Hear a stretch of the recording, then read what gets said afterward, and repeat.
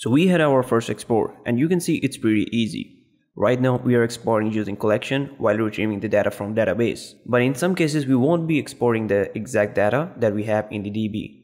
So what we can do is to create the data for the export inside our controller and then pass it to our Excel file. So for that, let's create a controller named exports controller, and inside I'm going to define only one method called export. Now inside this method, let's retrieve the data from the DB and pass it along to the Excel file as a constructor parameters.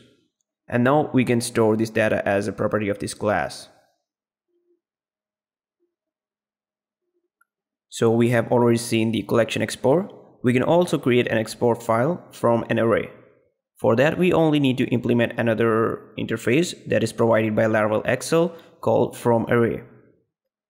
And now instead of collection method, we need to add a method named array, which will return an array of data. And now we can simply export like previously we were doing with the collection. Another way to export is write the query inside the export file. For this, we will simply implement another interface FromQuery. And as you might have guessed it will allow us to write the query inside the Excel file. This interface requires only one method to be defined, named query. For this, let's now not use the users table. Instead, let's write a query now to retrieve orders that has an amount of over 50. I know this is a user export class, and for orders we should have a newer export class. But for now, I just want to give you an example on how you can export using this interface. Now let's go to the browser and hit our endpoint. We can see our export file has orders with an amount of above 50. This way of exporting has one benefit, that it will execute the query in chunks.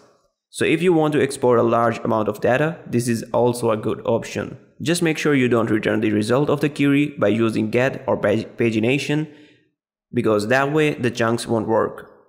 One last way to export is by using blade files.